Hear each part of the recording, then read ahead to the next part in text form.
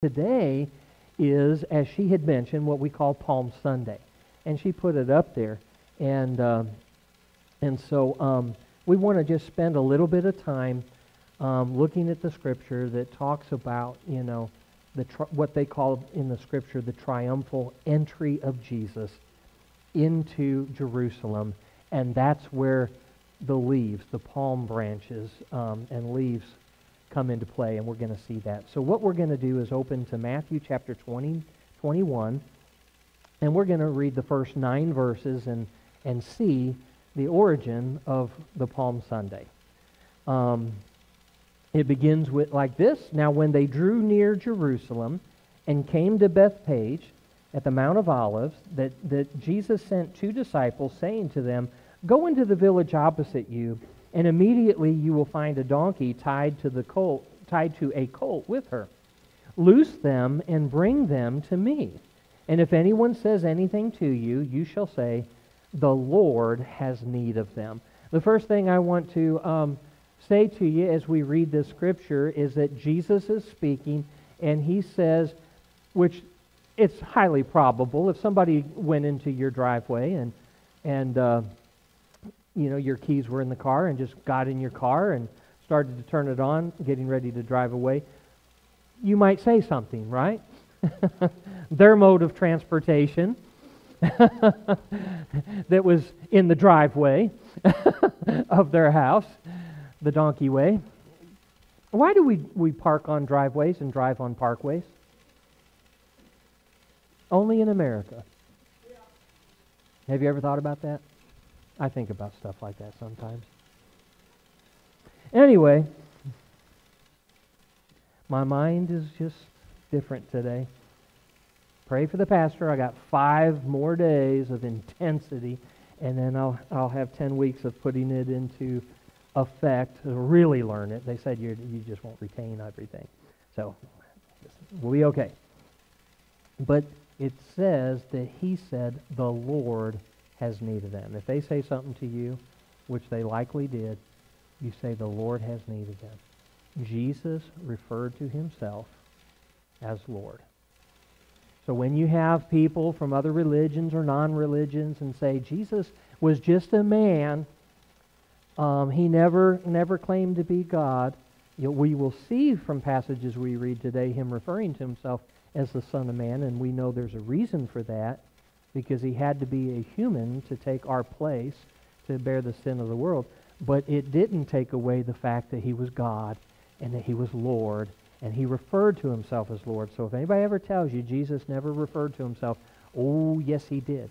He also acknowledged his kingship, his lordship, his God nature by receiving worship from people, because no human being is to be worshipped. The scripture is very clear about that. And yet Jesus received worship.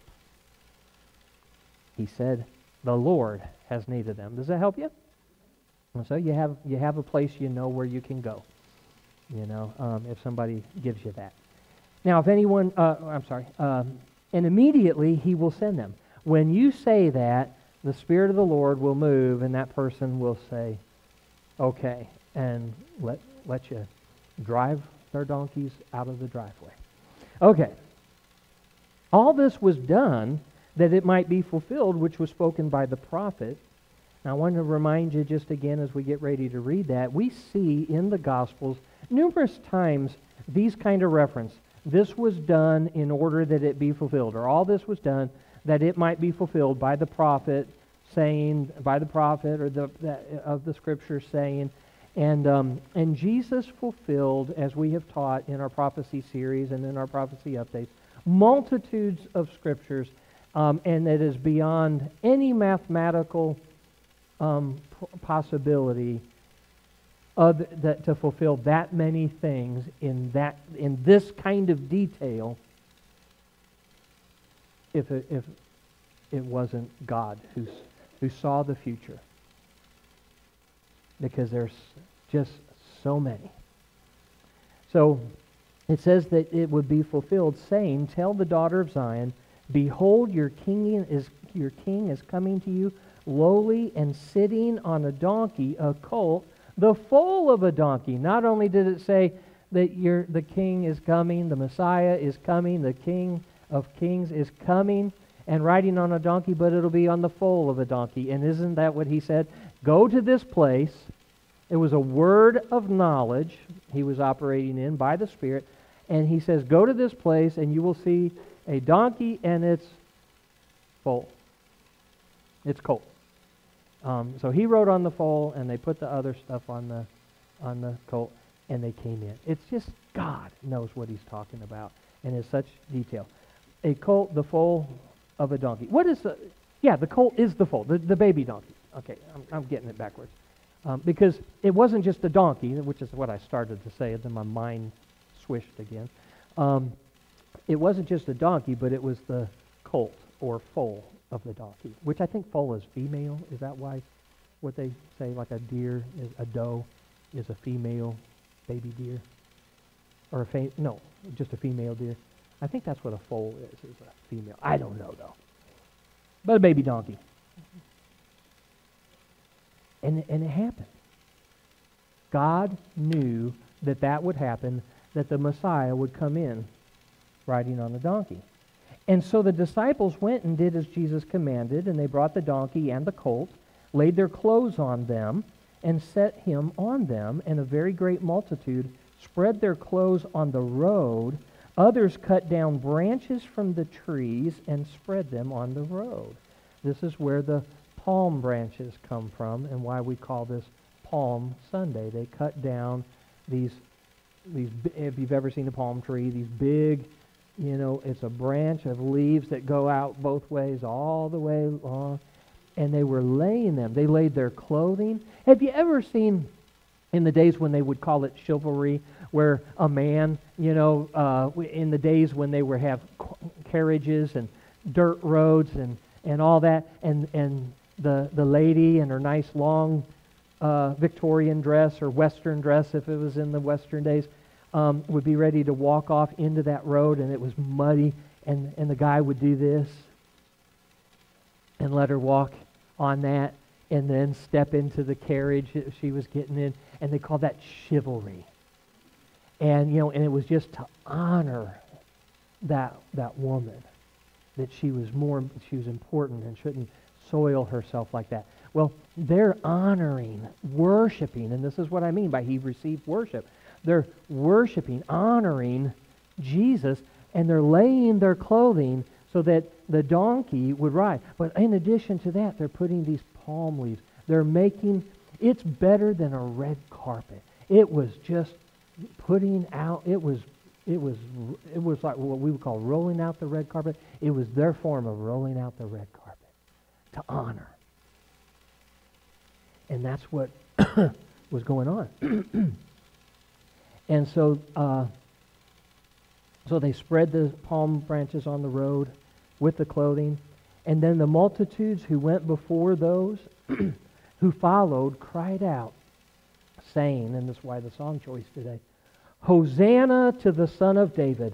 Blessed is he who comes in the name of the Lord. Hosanna in the highest. And this is the fulfillment of prophecy. They were worshiping him and doing what the prophets saw by the Spirit centuries before. And now Messiah has come. And they are worshiping him as God and King, their God King, the Lord. And he's receiving this. He arranged for the donkeys to come so that he could come in. And he knew they would be doing that. And he received that. He didn't say, stop, I'm just a man. It's inappropriate. Remember when they tried to do that with Peter and John? Remember when they tried to do that with Paul on the island of Mileta? Stop that. Remember when John went to heaven in a vision? God brought him up to heaven and showed him heaven and gave him the revelation that we read. And the angel said, don't worship me. When he spoke to the one, believer up there, it's like, no, I'm just a saint like you. Man is never to receive worship. And yet Jesus received that. He's God, and I want you to know that. He is the Lord. Hosanna to the Son of David. That's saying He's the Messiah. He is the King, the eternal King who will come and reign on the throne. Blessed is he who comes in the name of the Lord. He comes, the called one, the predicted one, the Savior of the world. And then again, Hosanna in the highest. Above all human beings, you are God. Can you see those words on the screen? Can we declare that ourselves this morning? I know He already came. He already entered Jerusalem. He already suffered. But isn't it good to just say, blessed is he who comes in the name of the Lord. Blessed is Him. Acknowledge that He's God ourselves. Let's worship Him on this Palm Sunday. So together, let's say, Hosanna to the Son of David. Blessed is he who comes in the name of the Lord. Hosanna in the highest. Let's just praise Him for a moment. Hosanna in the highest. Blessed are you, Lord. We worship you, Lord. Worthy are you, Lord. You are the King. You are the King, the Son of David, the King of kings, the one who will rule from that throne for all of eternity. We worship you, Lord Jesus. We worship you, King Jesus. Worthy is the Lamb. Worthy are you, Lord. Hosanna to the Son of God. Hosanna in the highest. We worship you. We praise your name. Hallelujah.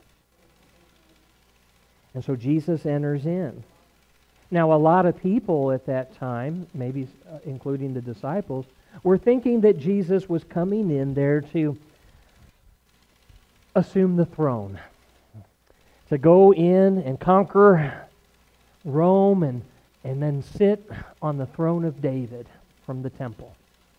But that wasn't to be, because it wasn't meant to happen in the first coming, because God had to solve a problem. And I got to speed through this to get there. I didn't pay attention what exact time I started. If anybody noted that, give me a 10-minute countdown and then give me a 5-minute countdown if anybody noticed when I started, and so that I can be done after that half hour. But I wanted to put a focus, because it's Palm Sunday, on that, and then we'll get through the rest. So they're expecting Him to come in and be that. But see, God had to solve a problem, and we're going to get to that scripture to show that. But let me say it like this. In the first coming, Jesus came as the Savior. He came as a humble servant to sacrifice Himself to restore us to God. And we're going to see that as we read what He did to make that happen. I'm not going to expound on it in great detail, because we've taught it before. And Palm Sunday, we've touched the scripture that we need to. But we have to remember that He entered Jerusalem not to assume the throne, but He entered Jerusalem to end on the cross. And that is important. So I want to take a moment, because we're going to celebrate the resurrection next Sunday, obviously. I want to take a moment to read a few scriptures of why He entered into Jerusalem gloriously. Because He gave the greatest gift, His life. He shed His blood. And I know I've talked to you about that, and I'm not going to get into that kind of detail, but let me give you a reflection, because I know you've heard me describe the process of crucifixion and how it was an extremely painful suffering, and it was an asphyxiation. It was a suffocation that was going on slowly, and that would happen over the course of many hours that would span sometimes several days. That they would be pushing up and pulling on the nails, like I've talked about. But they were surprised when Jesus had died. And why was that? Because He was scourged. And He was shedding His blood. And so the Bible tells us that there is life in the blood. So while He's up there going through that process and having to do that to get a breath, because you can't breathe when you're suspended, So every time to get a breath, he had to do that over 6 hours. But he did that as a mangled person, bleeding profusely. The life is in the blood. The natural life is in the blood. And that blood was draining from him. So he was going through the process of asphyxiation, but also of great hemorrhaging. And it's why he died 6 hours later, and they were so surprised. That's what Jesus did. And that's what he was entering Jerusalem to do. So let's read a few scriptures as we get there. So what we see is Palm Sunday, and next week is Resurrection Sunday, or Easter Sunday, that we have become familiar calling it. But in between Palm Sunday and Easter Sunday, or Resurrection Sunday, the way I like to refer it, what is there? There's Good Friday. And you may say to yourself, what is good about Friday? You just described human torture. You described great suffering. Believe me, I didn't describe what Jesus fully went through. I saw a couple depictions of Jesus after scourging that I had never seen before, and they were the most realistic I ever saw, and it just takes your breath away. It was so shocking. But let's look at Good Friday and then, move forward and see what he accomplished by dying for us. Good Friday is also known as Holy Friday. It is the Friday immediately preceding Easter Sunday. It is the day on which Jesus was crucified. See, we shouldn't just remember Christ's death once a year on Good Friday. We should remember it all the time, and the Scripture instructs us to do that, and that's the reason why we have communion on a regular basis. In 1 Corinthians 11:24 through 26, which we read to you each month when we do communion.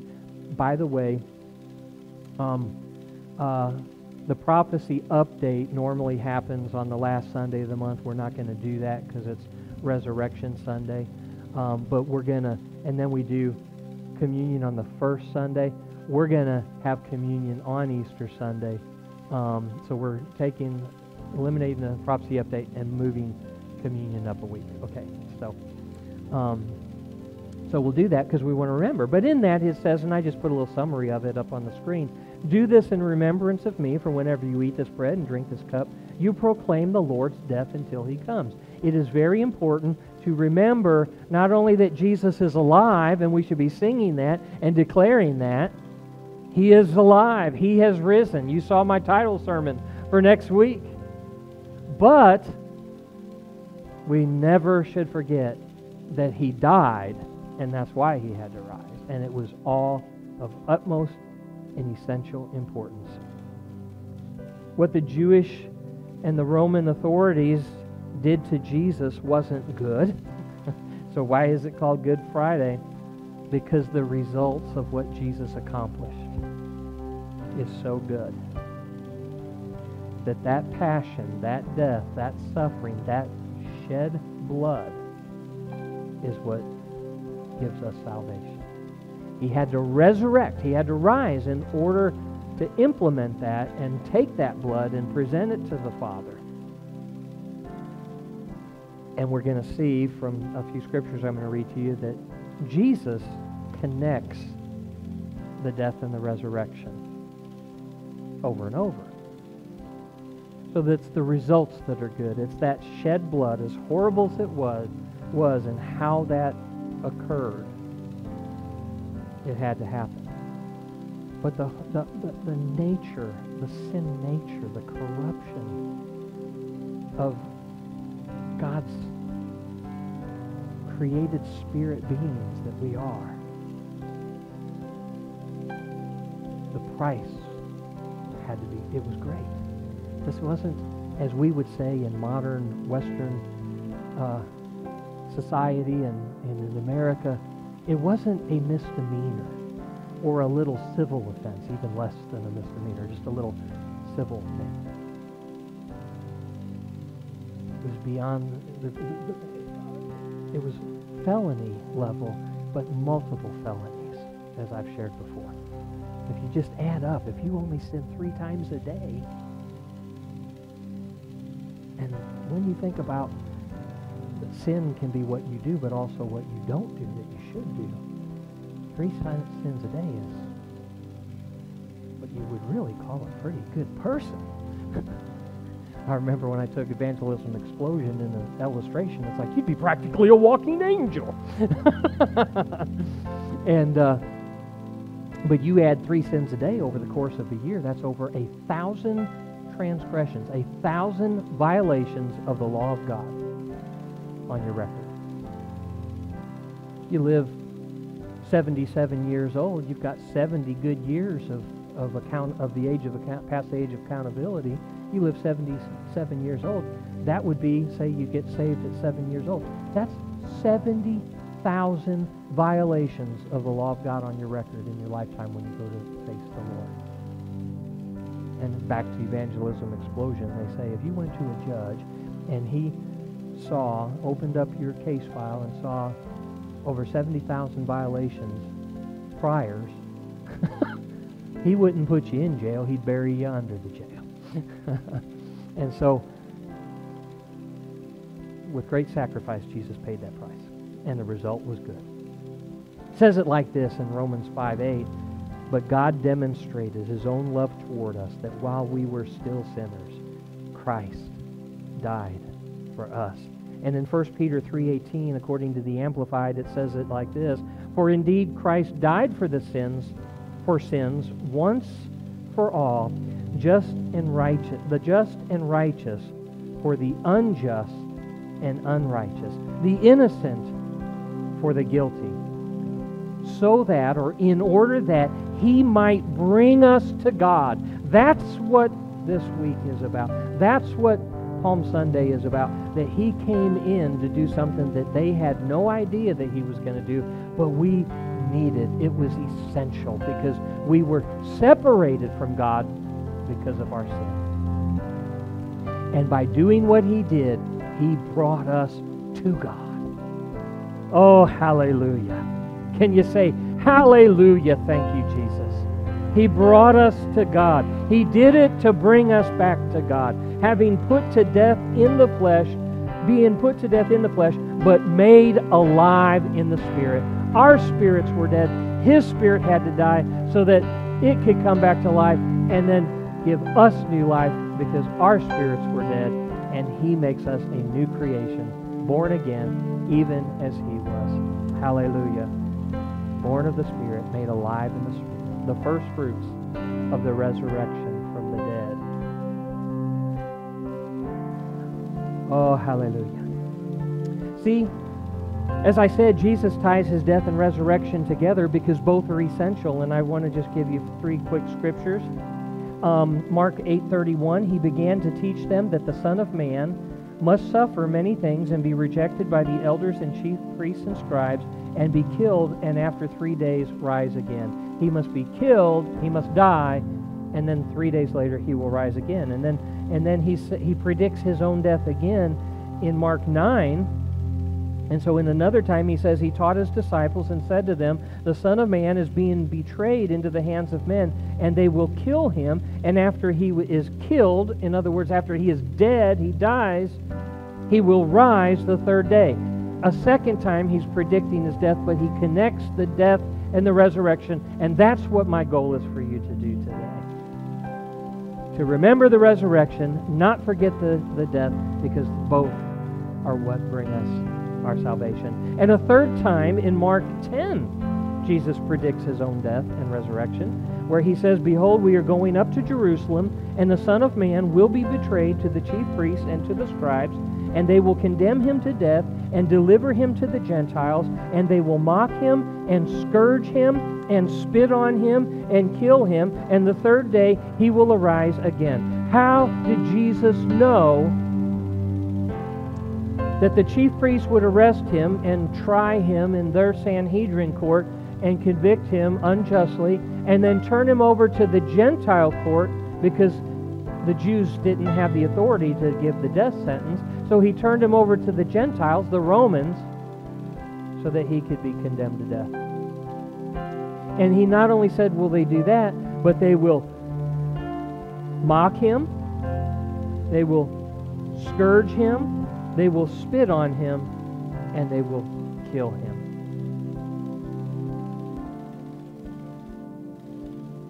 He knew. In Mark chapter 15, verse 16 through 20, and verse 21 through 32, I'm not going to read these for time's sake. You see them doing those very things. Mocking him, putting on a robe and a crown of thorns. They spit on him, they punched him out. It says in there they worshipped him, but it was a mock worship. And they scourged him. Let's go to Mark chapter 15, though, where Jesus actually dies on the cross. We're going to go through past all of that for time's sake. But in Mark 15, it says, when the 6th hour had come, and I had told you that after 6 hours on that cross, it was 3 in the afternoon, and it just happens to be that the 6 hours was the 6th hour. Just, that's, got hung on the cross at 9 in the morning and was there until 3 in the afternoon when the spirit left his body. It was the 6th hour, 9th hour, okay. 9th hour, Jesus cried out saying, Eloi, Eloi, lama sabachthani. Because 12 o'clock, and so the 3 o'clock is the 9th hour. I'm trying to do that. The 6th hour is noon. So he got hung on at 9 in the morning, the 3rd hour, and he was, the 6th hour, he cries out, I don't know. My brain's mushy. I'm not even going to try to figure that out. He was on the cross for 6 hours. That's what's happening. My God, why have you forsaken me? What does that mean? What is the importance of that? Some of you may have had your head tilt when I said Jesus died spiritually. Jesus? You just said he's God. Sin separates us from God. He did this to get us, to bring us to God, to bring us back to God. But to do that, he had to represent us. And he did that by becoming sin for us. He never sinned. But he who never sinned became sin for us in order for us to live. When he became sin, taking all the sin, everything you've ever done, into himself and became sin, having never sinned, but became sin. Now the Father can't look upon that sin. He's separated from the Lord. Why have you forsaken me? He who is God, God the Son, had never in all of eternity past been not connected to God the Father, but because of what he did, he's separated. He dies spiritually, his human spirit. He says, why have you forsaken me? When he became sin, everything went dark, and the Lord lifted him. And so for the first time in all of eternity, he's feeling alone. Some of those who stood by when they heard that said, look, he's calling for Elijah. Then some ran and filled a sponge full of sour wine, put it on a reed, and offered him to drink, saying, let him alone. Let's see if Elijah will come and take him down. And Jesus cried with a loud voice and breathed his last. And then I want you to focus on this. That's why I highlighted it. Is it showing highlighted up there? It's not. Yeah, it is. Then the veil of the temple was torn in two from top to bottom. I'm going to go ahead and finish with verse 39, but I want to go back to 38. When the centurion who stood opposite him saw that he cried out like this, and breathed his last, he said, this Roman centurion said, surely this man was the Son of God. That acknowledgement. God just died for us. He didn't understand what, but he saw this is truly the Son of God. But it says that when Christ died, when He paid the price and He took the death penalty for you and for me, that the veil of the temple, the veil which separated the Holy of Holies, which is the presence of God Himself on the earth,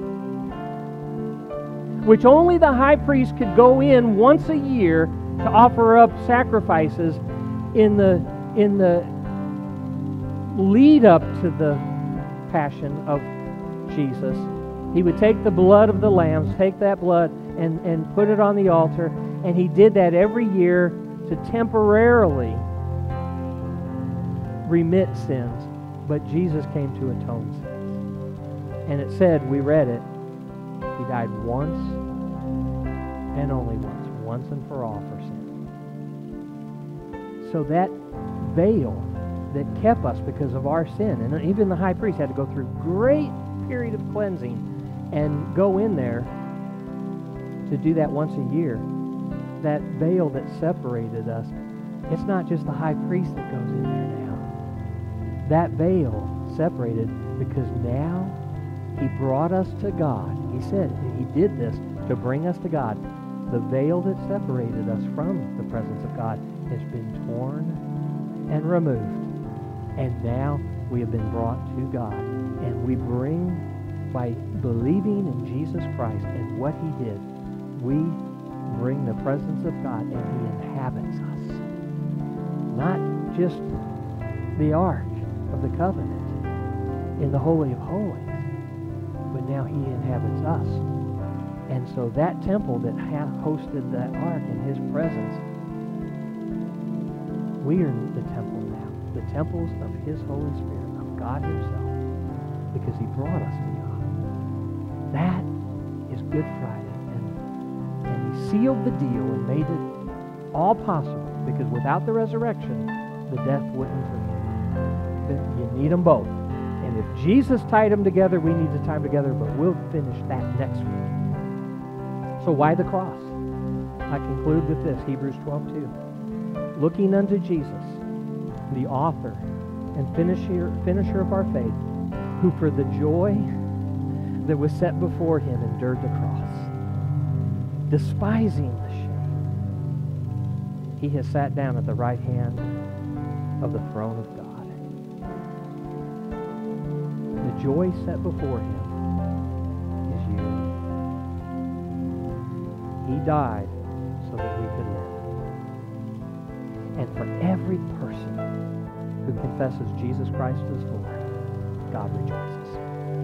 And so I'm going to pray a prayer for anyone who may be here or anyone who is watching. If this message has moved you and you have realized Jesus died for me so that I could live, and He has brought me to God through His suffering, I want to receive that, because this is the thing. God never forces Himself on anybody. It says He died once and for all, and that His blood was for the sin, that death was for the sin of the whole world. But the people in the world have got to choose that. He will not force Himself on anyone. We have to choose. One scripture in the book of Joshua says, choose this day whom you will serve. What a great day to receive Christ, or just to acknowledge your confession of your personal faith by repeating it out loud along with me. Repeat it back, and anybody that's praying it from the heart, repeat it back. But let's all just repeat these words. Father God, I thank You for Jesus. I believe that He is the Son of God. He is God Almighty, the King of Kings, the Lord of Lords, and the Savior of the world. I believe that He did save us by the suffering He suffered, by the blood that He shed, and that blood washes sins away.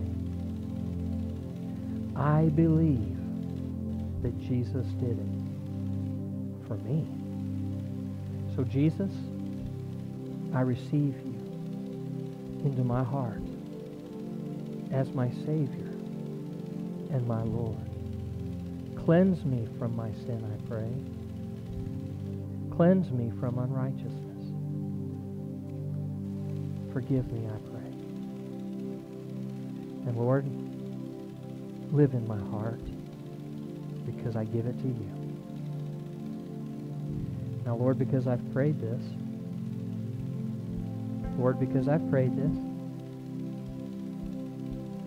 I know I'm a child of God.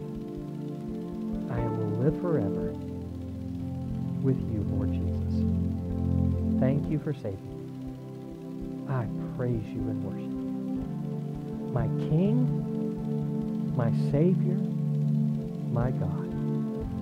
In Jesus' name, amen. If you prayed that prayer for the first time, please let me know. If you rededicated your life to the Lord through that prayer, reconnecting to Him, please let me know. If I can do anything to help you in your walk with Jesus Christ, I want to do that. And if you have prayed that prayer for the first time, get a Bible. I know they're so easy to get to, but get hold of a Bible. If you need me to help you get one, I will.